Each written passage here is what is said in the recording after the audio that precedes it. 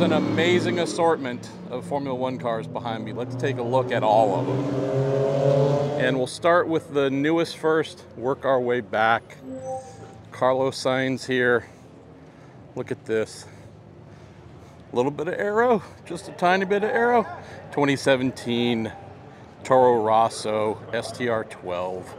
It is a mighty fine modern take on Formula One, where aero is everything. Horsepower, very impressive as well. Renault Turbo V6 here, hybrid era. Car didn't win any races, but it did do a lot of races back in 2017. Take a look. All of the aero bits and bobs.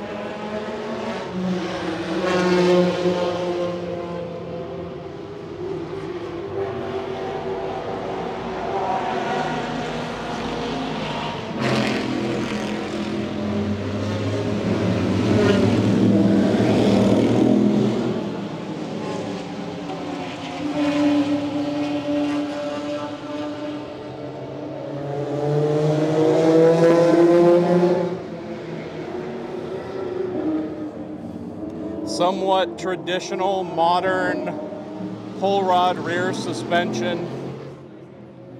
This whole thing is just pure aerodynamics, nose to tail.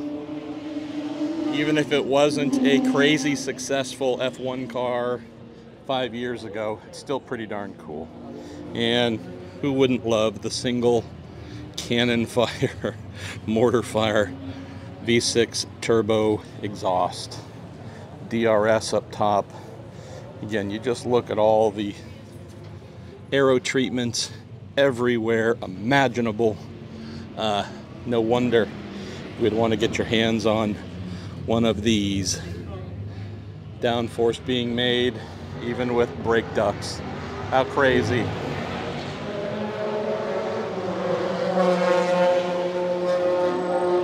Last Ferrari Formula One V8 non-hybrid, 2013, the Ferrari F138. This did actually get 2 wins in 2013. Fernando, Alonso, Felipe Massa with the team.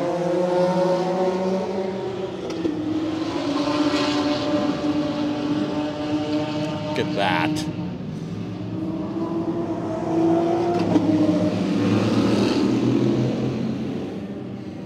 Not as many bits and bobs aerodynamically as we just saw on the Toro Rosso, but it's still very much an aerodynamic creature. Our keel, veins upon veins upon veins.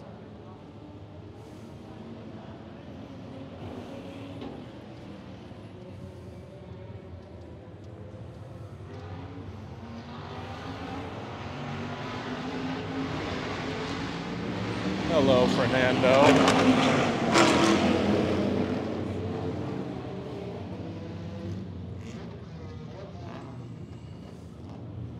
Lots of knobbage.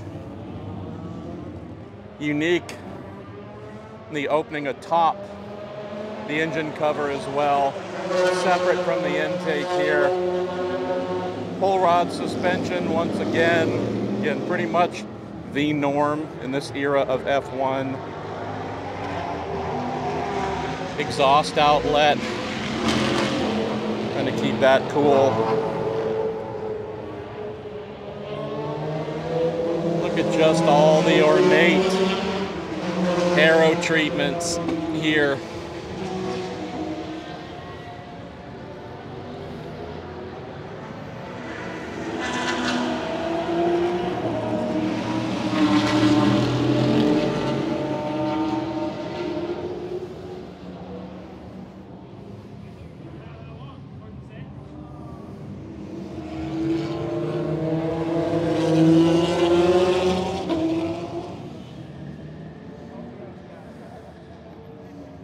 Hey boys and girls, we're going to Ferrari World. Let's get some McLaren in our lives right now. Looking back to 2011, MP426. 6 wins with this model in 2011. Jenson Button, Lewis Hamilton teammates at McLaren. Chrome treatments and definitely some swoopy aero options. A lot of winglets and profiles.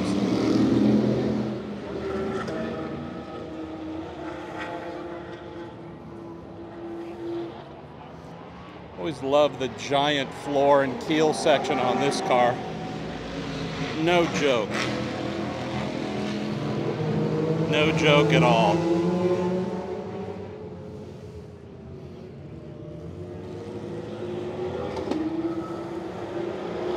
Modest turning vanes here. Always appreciated McLaren's side pod treatment, radiator ducting treatment, instead of just having a big rectangle or a square hanging off the side. Obviously lowering things, lower profile, less for air to try and break through. Our man Jenson Button.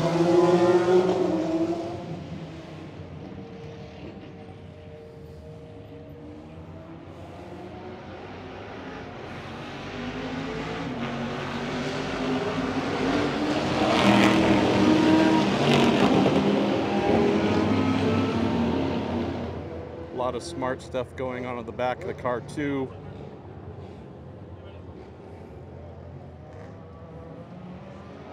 Giant rear wing end plates on this. Somewhat shallow, if not extremely shallow diffuser. That was the deal back then. Also looking back at this era of blown exhausts and whatnot. Not exactly what we have here so much, but from this era in general.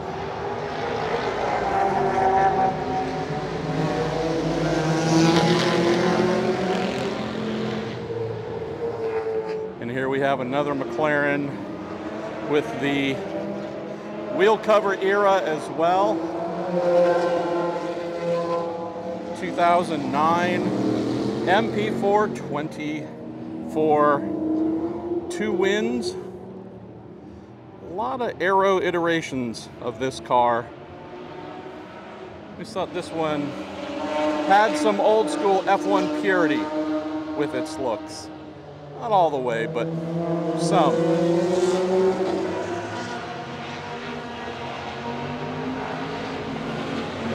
This would be a Lewis Hamilton car. You can see the difference here just in a matter of years. We have basically the full height side pod across the entire width of the side pod. Then looking over here 2 years later, concave bit here, just less for air to have to penetrate.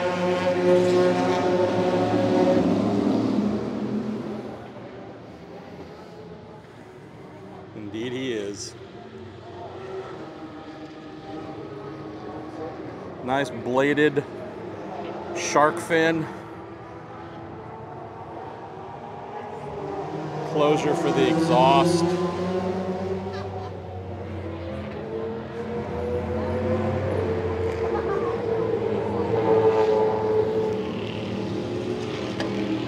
Narrow rear wing era. Never cared for this look. I know a couple people that did. Just wasn't one of them.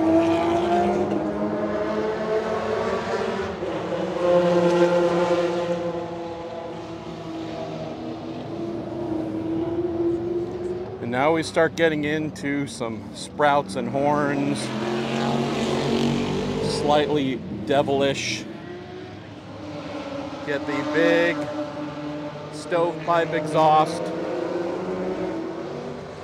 2005 McLaren MP420.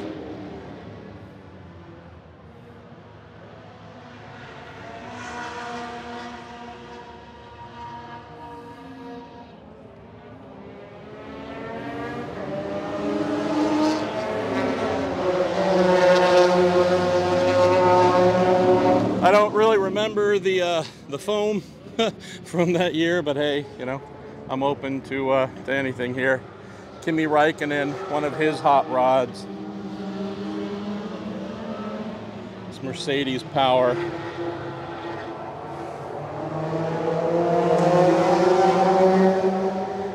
Big old exhaust pipe there hanging out the top. Plus you got the chimney, the radiator exhaust outlets. Plus you've got your devilish horns, fins right there. And yes, anywhere we can squeak in bodywork, wing profiles, vanes, anything that's going to help condition the air, make downforce, reduce drag. That's the goal. The beauty of this.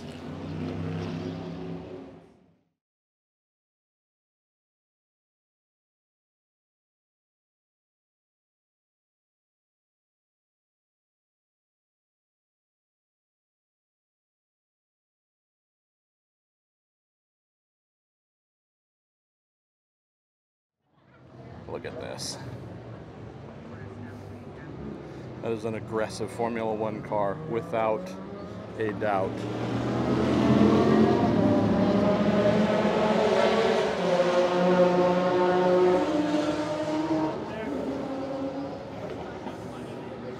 About 1999, Ferrari F399. I failed to mention, we just looked at an MP420, by the way, from 2005.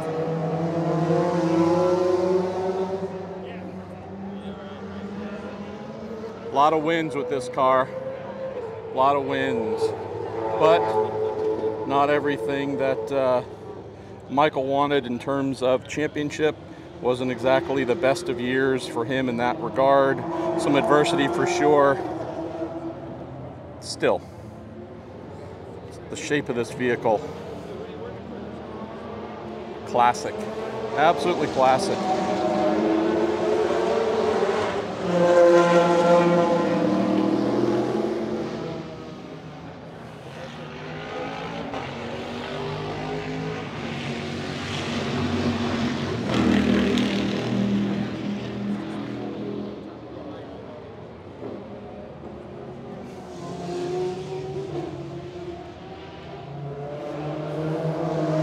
Appreciated the top side exhausts, having to manage that heat, manage all of that while making a ton of power with this V10 engine.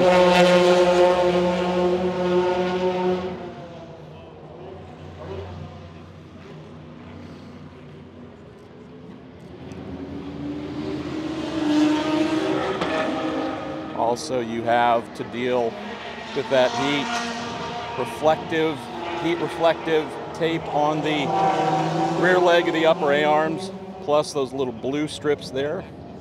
So actual temperature sensitive to tell you how hot things got. Groove tire era as well. I don't know if I can think of anybody who loved the groove tire era in terms of the tires themselves. I know I certainly was not one of them.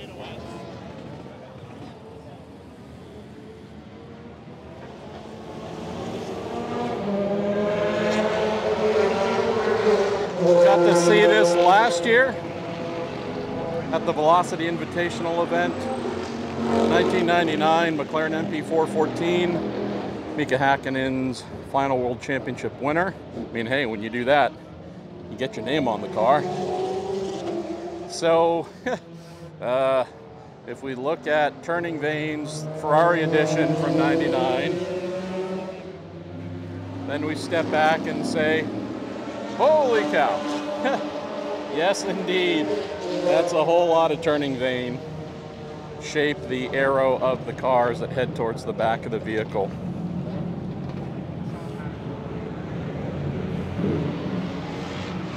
Always love that steering wheel shape.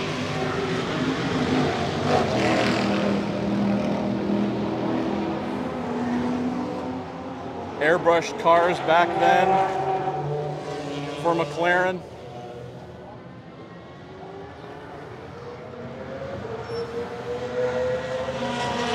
Radiator outlets here. Also, why not use that to make a little bit of downforce and to route air over as much of the tire as you could width-wise in the rules.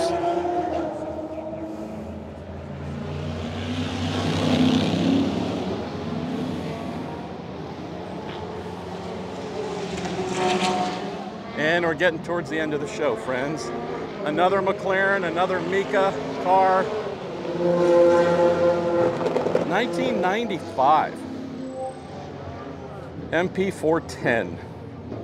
What was unique about this? Well, size. Trying to fit people into it. Proved to be a bit of an issue for sure. This car just had such a unique look. This elongated nose coming down to a fine point. Just very different. Front wing and the secondary element as well. Just hung beneath the car. Two pillars, fairly normal for the time as well. Just a lot of curvature here. Just a lot of space to make downforce. And once again, we have turning vane, but not a crazy sized one. Mercedes V10 as well.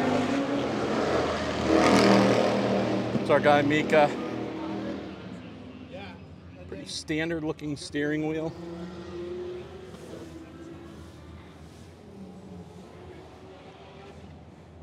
Classic, and this is classic of the era. The Coke box, or Coke bottle shape, I should say. Getting to the end, y'all. 2 more to go. Starting with a classic. Sad story, unfortunately, was Senna's loss at 94. Williams FW15. These Rothman colors, absolutely standard for Williams at the time. Yeah. This guy was my idol. Just loved everything about him. Shape of the cockpit too. So specific to this era. Kind of 91-ish, 92 and so on with Williams.